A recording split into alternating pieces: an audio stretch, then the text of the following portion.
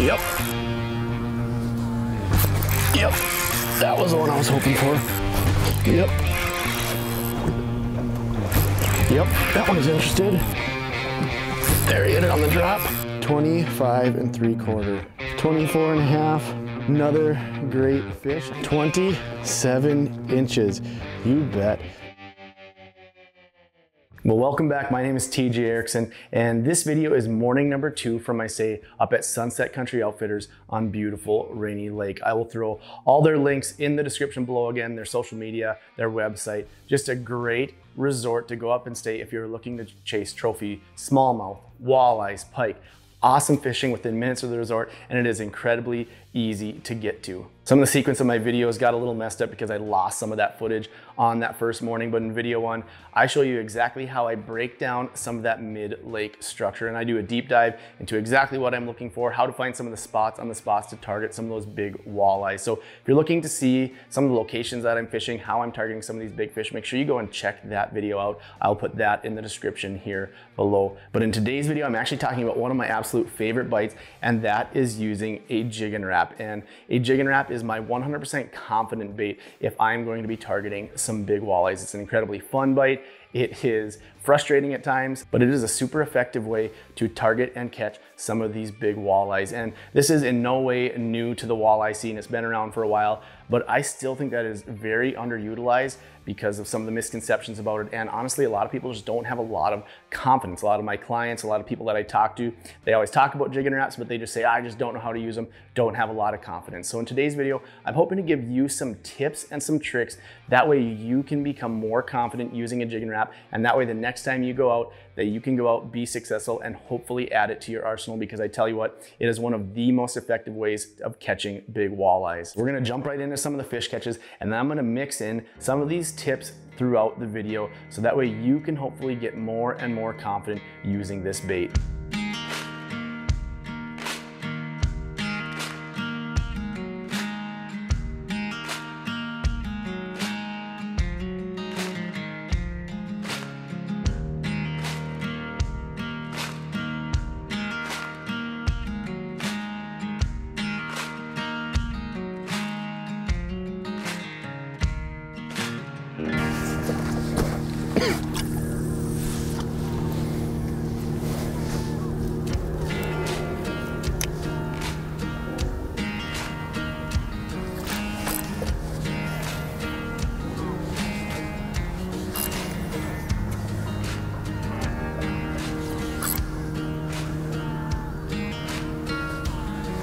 Yep, that was the one I was hoping for.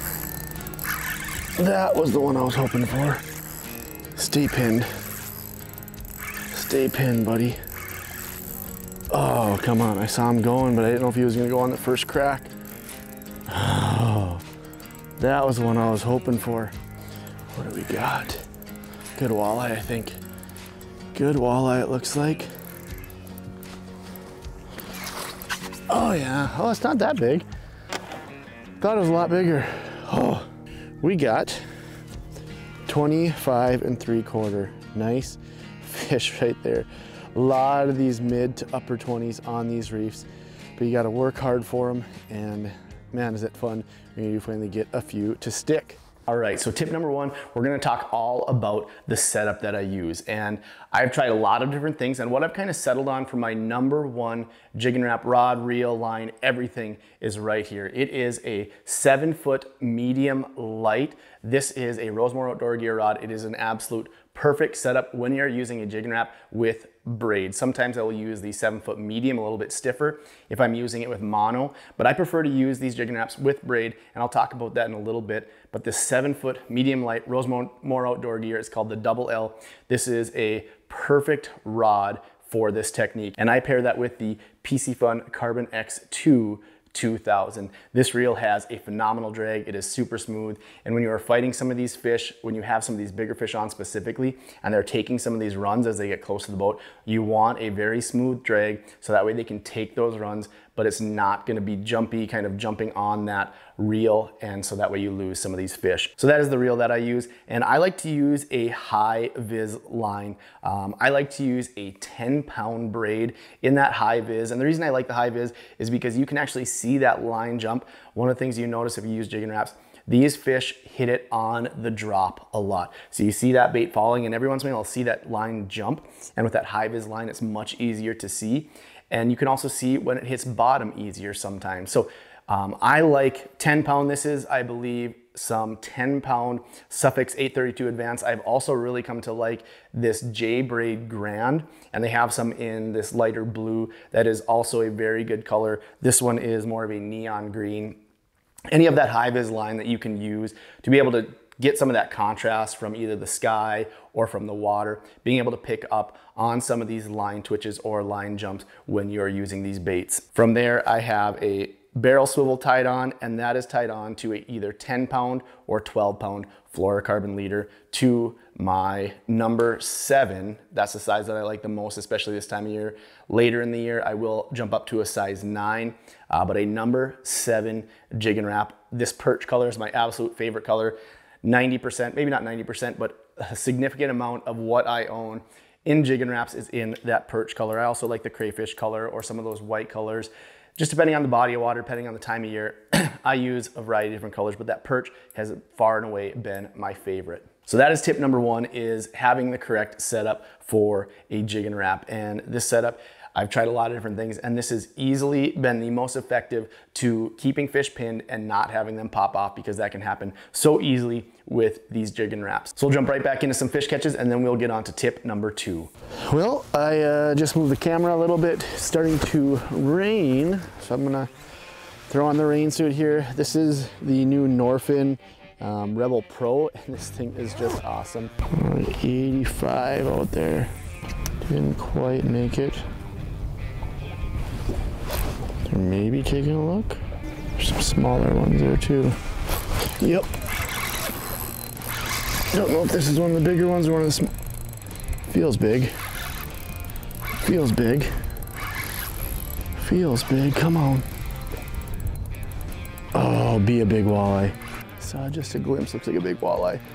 Oh yeah, it's a big walleye. Oh, there we go. It's nice being able to get these fish off in the net, in order to give them a little extra time, keep them out of the water as short as possible. Let's see what we got. 26. Again, another great fish. I'm probably gonna have to duck down a little bit. Thick fish. If I was anywhere else, I would just be tickled with this thing, but 26 inches, another solid fish. Looking for even bigger though, because they are definitely in here. We're gonna let this guy go.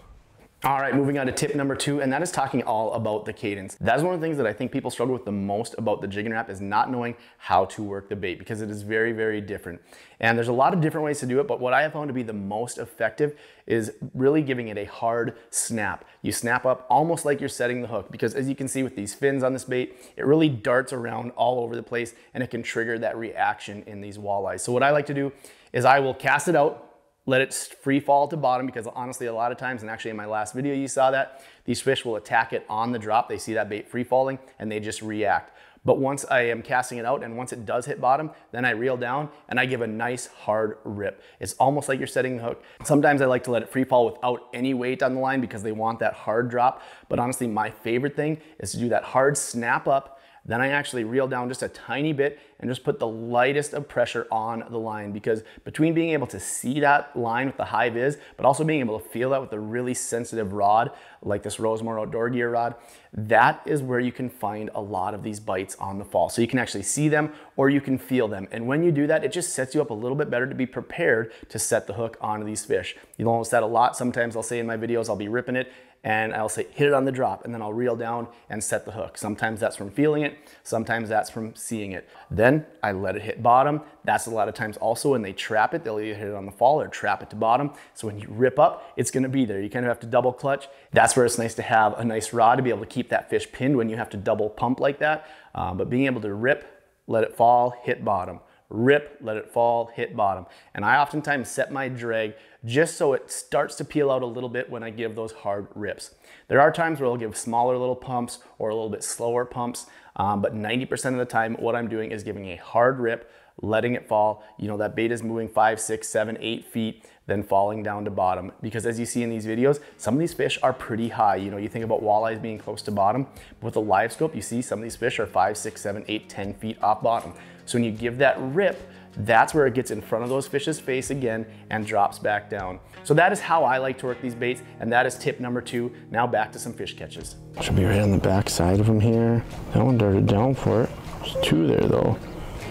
Oh, kind of coming back. One coming from the other side. Might be interested.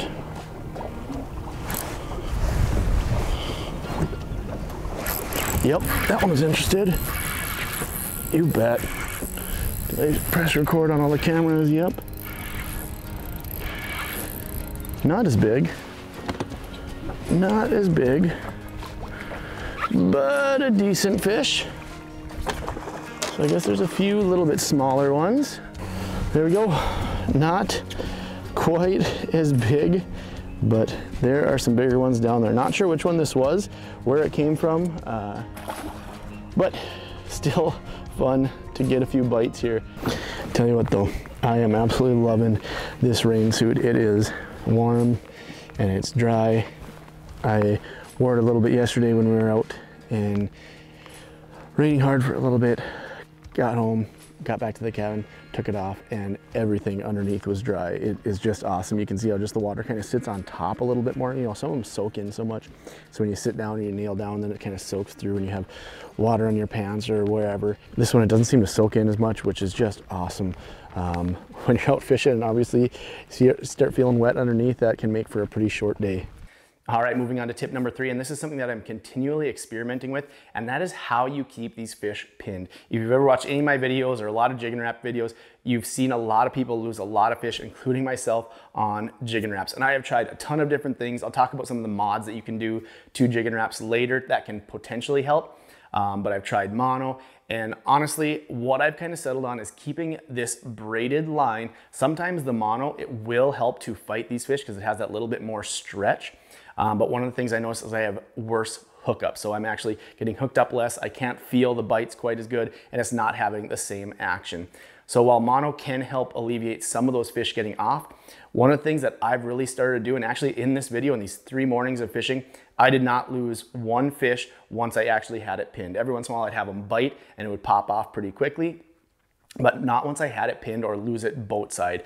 And one of the things that I started to do more recently is actually try to not necessarily horse these fish in, but really keep good, consistent pressure on these fish. Sometimes I would loosen my drag. And one thing that I noticed when I did loosen my drag or when I would let these fish go a little bit easier, that's when those fish would pop off. You need to keep consistent pressure on these fish to keep that Jigging Rap pinned in their mouth. As you've noticed, and it actually happened in multiple of these fish today, once you get these fish in the net, they have a little bit of that pressure off of the Jigging Rap. It pops out. You see that fish hanging in the net and you see the Jigging Rap sitting there. So being able to keep consistent pressure, again, not necessarily horsing it in, but still giving some good pressure, keeping these fish on and keeping that pressure on that Jigging Rap has been what I have found to keep these fish pinned the best. Again, no matter what with these Jigging Rap, with these hard baits, with some of these mods that you can do, you're still gonna lose some of these fish.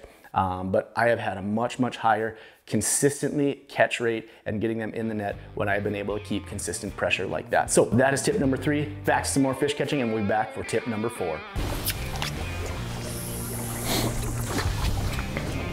Kind of look like suckers, but one was a walleye at least. Hit it on the drop. Another one following it. There, he hit it on the drop. You bet.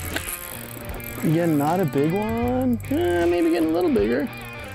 No, not that big. Oh. Another okay fish, not the bigs we're looking for.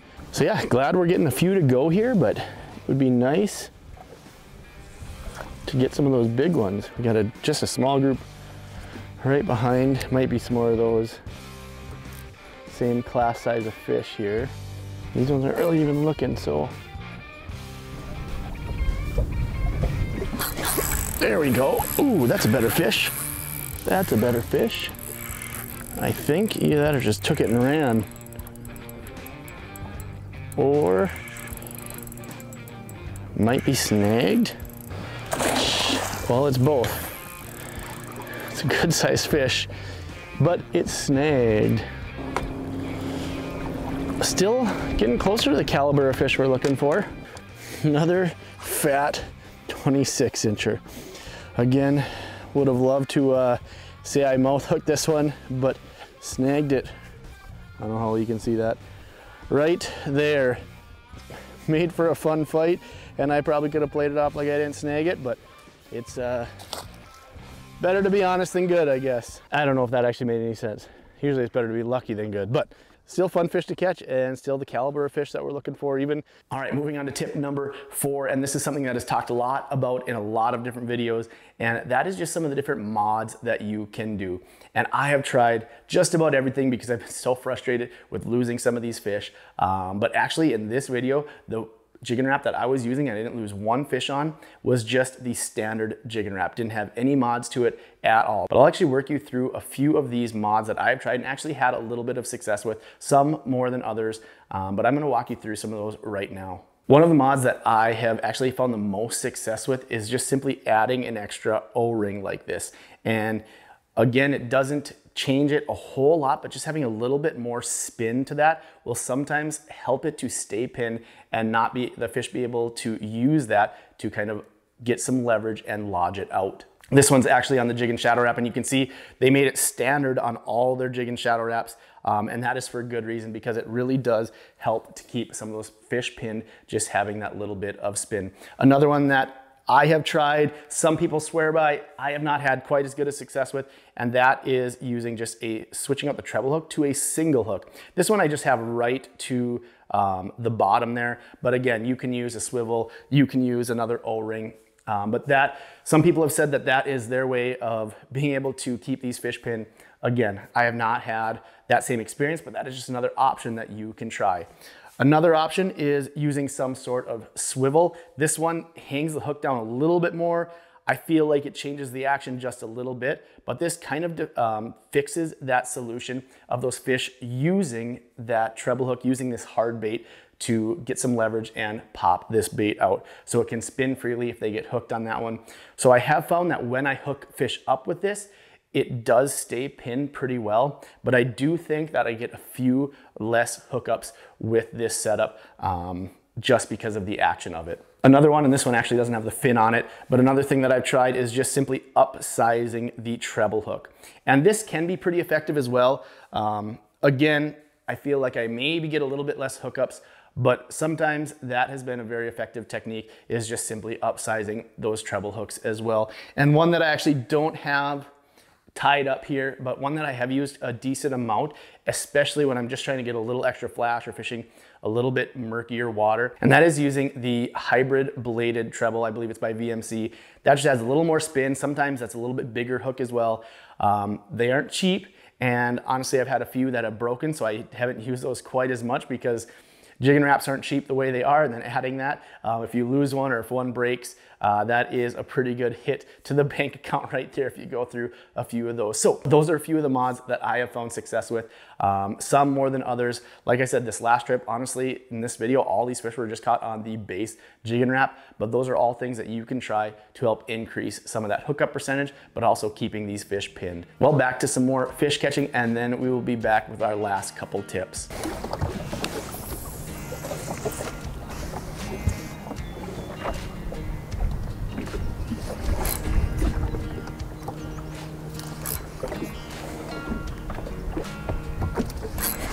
Yep. Oh, maybe there is some walleyes mixed in here. There oftentimes is walleyes mixed in with these suckers. Seems like a decent fish too. And this one I don't think I'm snagged because it's fighting like it's mouth hooked and it bit like it actually bit. I'd like to get a glimpse and see what you are. You bet. Another beauty. Oh, it's got that jigging wrap in its mouth. This one might be the biggest of the day here. 27 inches. You bet. Some nice quality fish coming out of this lake.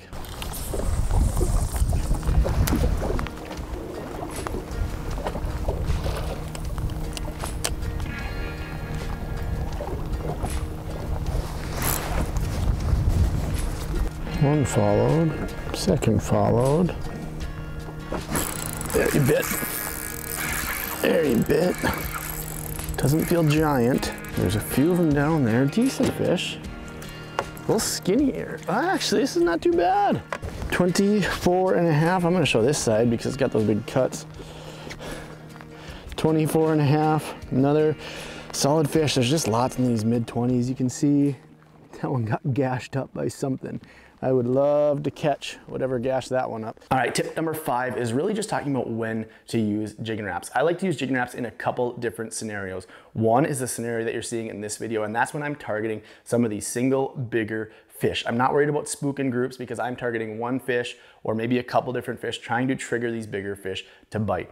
That is a very effective technique. One of the things that you'll notice, if you get on a school of fish, maybe they're a school of eaters, and you rip a jigging wrap through, you might get bit by 1 or 2 fish, but it oftentimes can spook that school. So I'll use it either targeting a single big fish kind of out on some deeper water or some of this structure like this, or the other thing that I will use it is kind of my last resort when I'm on a group of fish. I'll use some more finesse tactics. So say I'm on a school of eater-sized fish, I'll maybe use a drop shot, slip bobber, jig and minnow, whatever it might be. And then before I leave, I might try to finish this group of fish off with a jigging wrap because it might spook them, but I might be able to trigger 1 or 2 more bites that I wouldn't have had with any of these finesse techniques because they're just looking for a reaction style bait. So those are a couple of the situations where I like to use the jigging wraps. Obviously there's a few more, but those are my 2 favorites. And we're gonna jump right into tip number 6. And tip number 6 is simply just don't give up. A lot of people have tried a jigging wrap just a little bit, they don't have success with it, or they lose a fish, whatever it is. Don't give up on this because I guarantee if you finally build some confidence in this, you are going to catch a lot more fish and a lot bigger fish. And another thing is, just like any new bait, don't go try it when everything else isn't working. Now, this can be effective, and that's one of the times when I use jigging wraps is when I can't get these fish to bite on anything else. I will trigger them with this reaction style bite. But whenever you're building up confidence, it goes for any bait, not just the jigging wrap. Find a bite that you have a little bit of confidence in, that you know fish are at, a location where fish are at, and you know that they are maybe biting a little bit, and try it. Build up that confidence, feel that bite, feel when they're hitting on the drop, and how you can keep these fish pinned. Bottom line is just don't give up. Try to build some confidence in it because once you do, I guarantee it will just broaden your horizons to be able to catch more fish. Well, there you have it. A bunch of tips, a bunch of good fish caught on the jigging wrap. Make sure you stick around for this last video. This last video I have is really cool. I'm gonna be talking about how I kind of target some of the bigger fish in the lake and a couple different techniques, some of the things that I'm looking for, and how I use my live scope to do that specifically. We got some big fish being caught in the next one and some really cool bites. So make sure you stick around for that one. As always, appreciate the support. Thanks so much. We'll see you in the next video.